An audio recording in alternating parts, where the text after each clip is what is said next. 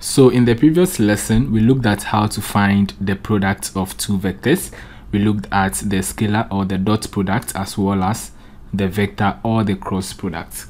Now in this lesson, we want to look at how to find the product of three vectors, and specifically we are going to do the scalar triple product. Now let A, B, and C be three vectors. Let A, B, and C be three vectors.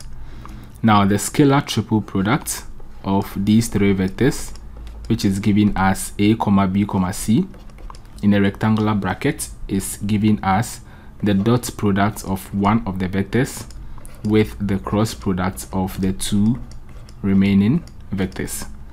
Now the scalar triple product is obtained from the fact that this expression gives a scalar quantity. Now how do we find the scalar triple product of these three vectors?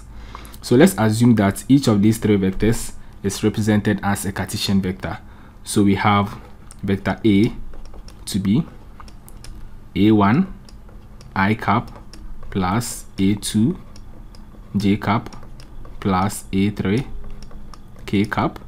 We have vector B also equal to B1 I cap plus B2 j cap plus B3 k cap. And then we have vector C also equal to C1 I cap plus C2 j cap plus C3 k cap. Now the scalar triple product of these three vectors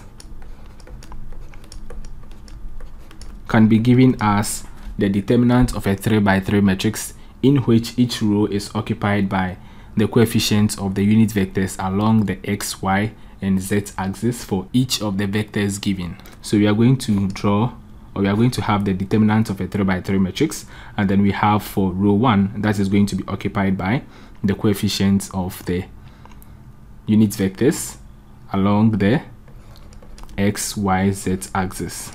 So we have A1, A2, A3, and then for row 2 we have B1, B2, B3.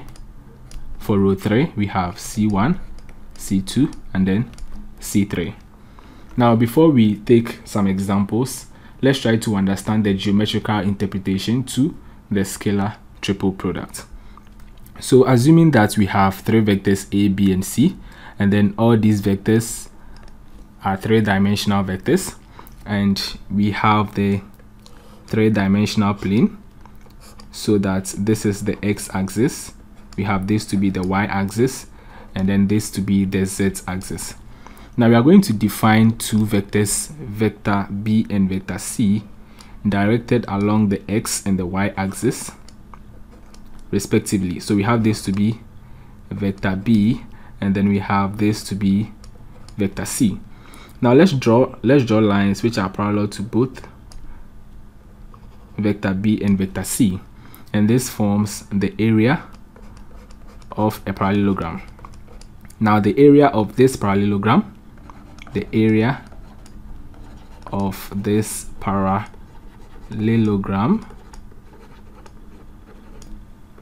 can be obtained by obtaining the magnitude of the cross product of the two vectors.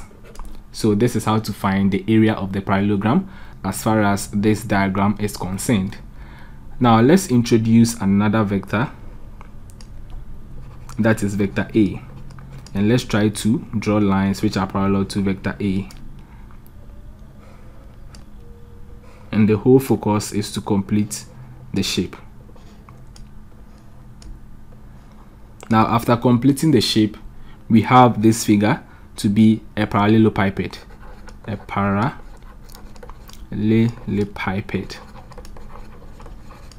So this is the figure we have. Now our interest is to find the volume of this parallelepiped. So we know that the volume of any rectangular figure is obtained by the length times the width times the height.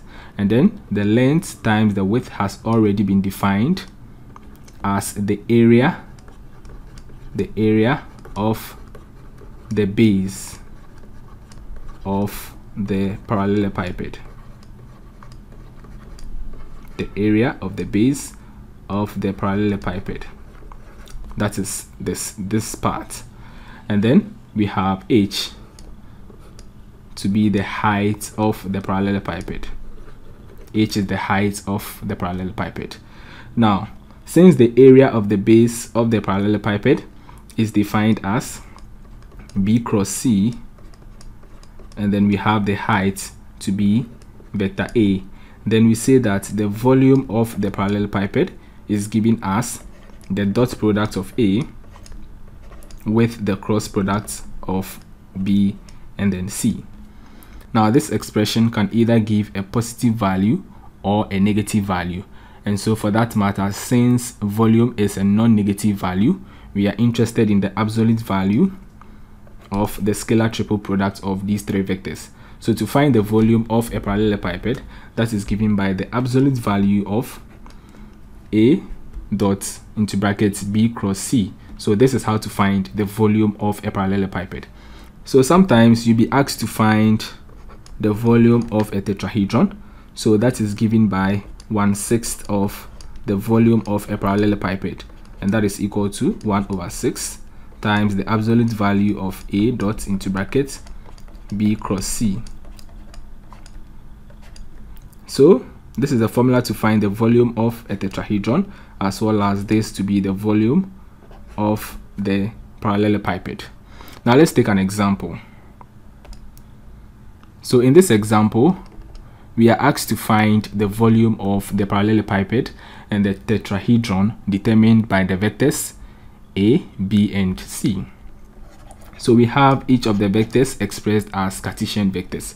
So we can simply write these vectors as, for vector a, we have the coefficients of the unit vectors. We have 1, 2, 3. Vector b, we have -1, 1, 2. For vector c, we have 2, 1, 4. 2, 1, 4. So first of all, let's try to find the volume of the parallelepiped. So that is given by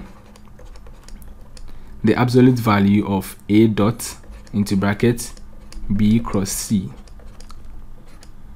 and that is equal to the determinant of a 3×3 matrix, so that we have each row, that is row 1, being occupied by the coefficient of the unit vectors along the xyz axis, same for row 2, and then same for row 3 for vector b and then c respectively. So we have for row 1, that is being occupied by 1, 2, 3. For row 2, -1, 1, 2. Row 3, 2, 1, 4. So now let's try to find the determinant of this 3×3 matrix. So we select this value, that is the first element of row 1. So 1, and then into brackets. As we select this value, we cancel out the row and column containing this value, and then we can multiply 4 by 1, and that is 4 minus 1 times 2, that is 2, and then minus, we take this value, we cancel out row and column containing this value, so we have -2 or -2 into brackets, we cancel out row and column, we have 4 times -1, which is -4, minus 2 times 2, which is 4, and then plus 3, we cancel out row and then column, we have 1 times -1, -1, we have 2 times 1, which is 2, so -2. So notice that always it is plus, minus, plus. Now let's proceed. So this is equal to, we have 1 times 4 minus 2 is 2, 4 minus 2 is 2, minus 2 into brackets, we have -4 minus 4, that is -8, plus 3 into brackets, -1 minus 2 is -3. Let's simplify further. So 1 times 2 is 2, -2 times -8 is 16, and then we have 3 times -3, that is -9. So when you add 2 to 16, you have 18, and then 18 minus 9 is 9. Notice that we have this to be the absolute value of whatever it has in the middle. So absolute value of 9, and that is equal to 9 cubic units. 9 cubic units, because volume is measured in cubic units. So 9 cubic units, that is the volume of the parallelepiped. Now to find the volume of the tetrahedron, that is equal to 1/6 of the volume of the parallelepiped, and we have this to be equal to 1/6 times the absolute value of 9, and that is equal to 1/6 times 9. 3 goes here, 2 times, 3 goes here, 3 times, so that becomes 3/2 cubic units.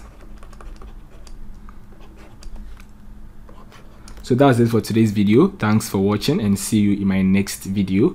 Bye bye.